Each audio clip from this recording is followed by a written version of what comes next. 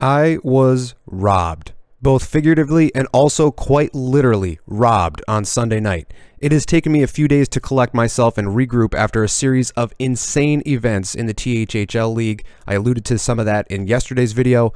This is the league where, if you've watched me from the beginning, I based a lot of the first few videos on the channel about developing parts of the draft strategy, using some of the data from this league, doing draft recaps about this league, weekly updates at times. So some of you will know some of the cast of this story, but for those new to the channel, this is my main money league, a league that I've been in for almost 10 years with a group of friends. And I'm about to tell you the story of how I was on the wrong end of a collection of miracles. But first, let's take a brief look back at the season. So at the bottom, you see the trade that I made that fixed my early season goaltending issues. Now, I won week 1 versus Toe Dragons, then lost a couple of weeks in a row trying to figure out my goaltending. Once this trade went through and I picked up UC Saros, my team immediately started to improve, and I started to climb from 3rd place to 2nd place to 1st place over the course of December.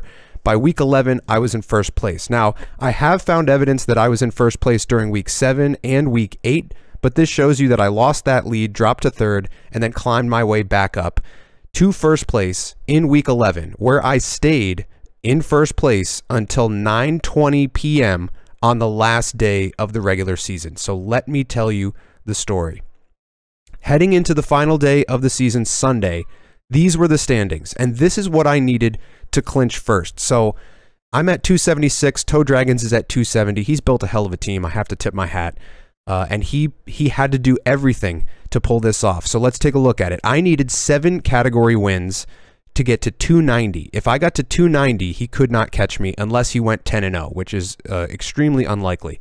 But I thought that this would be unlikely. So anyways, if I got to 6-3-1 in my matchup, I would get to 289 with a tiebreaker going to potentially me. And I'll get into that in just a second. But just to be competitive, Toe Dragons needed 9 category wins out of a possible 10 for 288 points, which would potentially tie us. Or if he went 9-0-1, he would get to 289.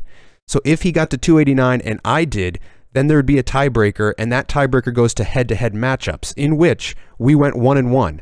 I beat him 7-2, he beat me 5-4, so it would have been a nail-biter, but I think I would have won the tiebreaker. But why is 1st place important? This isn't the championship. Why does it matter? Shouldn't I just worry about winning the playoffs?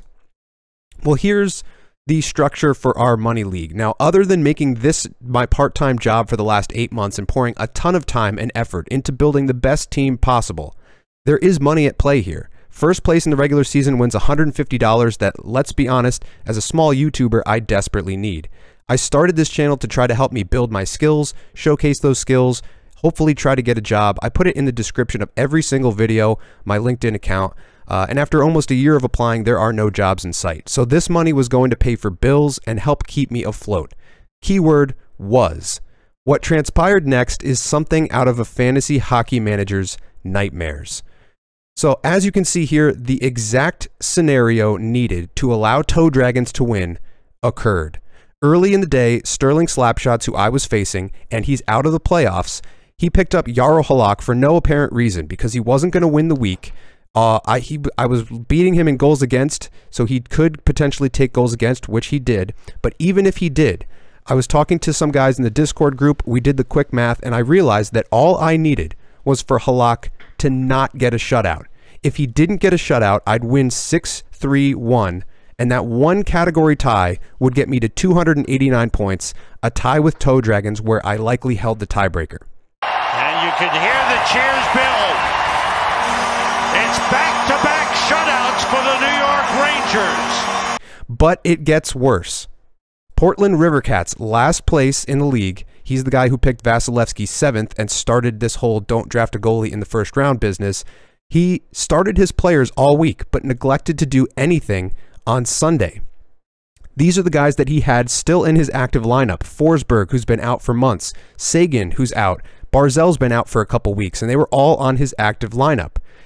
Had he placed them on IR and added a couple of players, maybe, just maybe, he could have chipped away one category win in maybe goals, assists, maybe shot blocks. If he had added a goalie, he could have taken wins instead of tying, which also would have clinched first place for me. After the dust settled and reality set in, Rivercats, who is also our league commissioner, did this.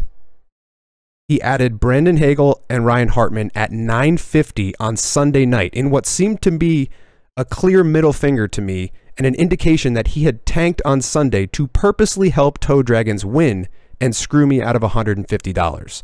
Now, I was livid. I was hurt. Despite me razzing him for taking a goalie in the first round, Rivercats is one of my oldest friends, and to think he would do something like this was a complete blindside.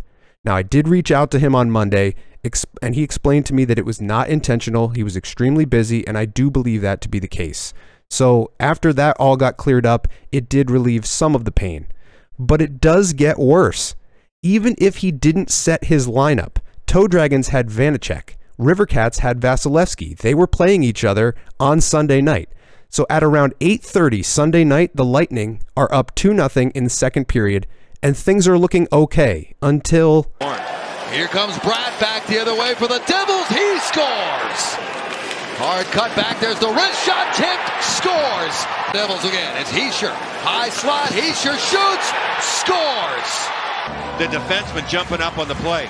But look at where the two D-men are. So Heischer, who's as good as... But it wasn't just this past Sunday that a collection of miracles conspired against me. The same thing happened in Week 21. Before going to bed on Sunday night, I was winning this matchup. Now, Philip Gustafsson is one of my goaltenders. This was the week that he got a shutout in a 1-0 shootout loss. And that was a talk within our discussion about how do you get a shutout if you lose the game. Well, he did. Had he won me that, I would have taken wins, gotten the one extra point that I needed, and won first place. But in addition to that, we both tied in save percentage, 897 with an asterisk. So I asked, how did I lose save percentage when we tied? This was the tiebreaker. It was literally .0003 in favor of Zodiac Braves. And part of that comes down to Tristan Jarry, letting in 4 goals on 12 shots against Columbus and getting pulled. And then on top of all of that, on Sunday, I had Gustafsson in against Arizona, and then a miraculous come-from-behind overtime win for Arizona ensued. Comes Jack McBain, little pull-up move to Keller, he scores! Clayton Keller! Clayton Keller, one of the 2 game winners in OT for Hayden, he shoots, stop, rebounding, score! Put home, Clayton Keller in overtime! I was robbed, but at least I still get to play for the championship. Ottawa Truckers was arguably screwed even worse. This is the matchup that he was facing, and this matchup was going to determine the playoff seeding of Ottawa Truckers and Lake Mohawk Moose. And what ended up happening, Truckers added Joel Hofer, an extremely risky play on the last day of the season, and it paid off. He got the shutout. But because Joel Hofer went off the ice in a little bit into the second period for a skate repair, and because Thomas Greiss made 1 save, that shutout is not official. It does not register as a shutout in the league's scoring system, and therefore doesn't apply in fantasy either. If he got that 1 point that he's pretty much deserving, I mean, there's no question about it, he should have got that shutout. That would have put him in at least a tie, if not a win, against Lake Mohawk Moose, and he likely would have held the tiebreaker as well. So he not only I get screwed, but he gets screwed out of a playoff spot, and I believe this is the second time in 3 years that something like that has happened to him on the last day of the season. So let's pour one out for Ottawa Truckers for having equally bad luck in this particular season and going back a couple of seasons as well. Now, what was the point of this video? As a millennial in America today, it is my God-given right to bitch and complain. That's just what it is. No, but seriously, more importantly, there's still a championship to win, and Paul Coffey said it best. When's a tiger most dangerous? When he's wounded, I guess so. You know. Thank you for indulging in my misery for the last couple of minutes. If you have any horror stories of your own, leave those in the comments below so I don't feel so bad.